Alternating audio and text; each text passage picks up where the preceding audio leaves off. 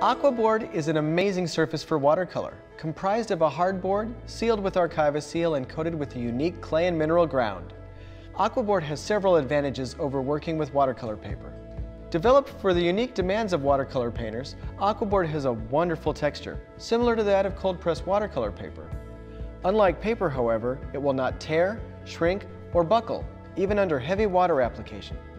Colors on Aquabord remain more vibrant than on paper because the watercolor pigment sits in the top layer of the coating. Light reflects off a panel rather than absorbing into it, so you get brighter colors. Aquabord has brought a whole new approach and set of exciting techniques to the watercolor artist. You can layer glazes of color, one on top of the other, creating complex dark values and brilliant color on Aquabord, not achievable on paper.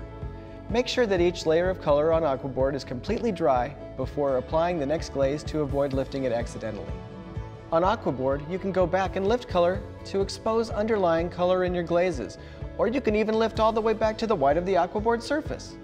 This allows you to create depth in your painting and natural highlights without the use of masking fluids. Aquabord doesn't require any mounting or stretching and serves as its own backing board, making Aquabord perfect for plein air.